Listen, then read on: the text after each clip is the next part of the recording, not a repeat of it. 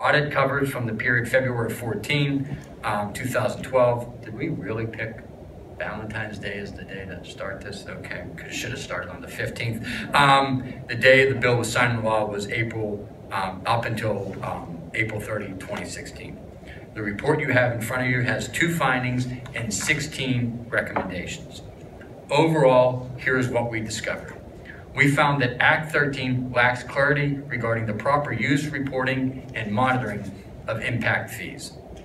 That lack of clarity resulted in 24% of impact fee funds distributed to local governments that we tested as part of the audit being spent on what we believe are questionable costs.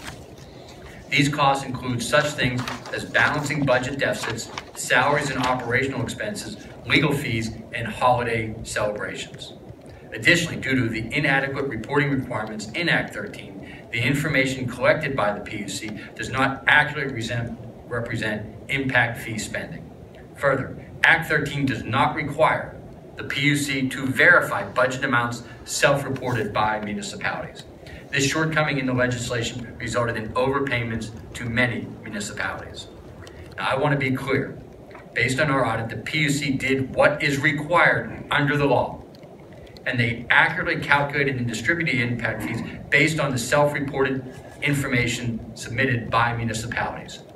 So while this is technically a criticism of the PUC, broadly speaking, it is not. They acted within the law. The problem is with the law that we believe needs to be improved so that these type of errors do not happen again.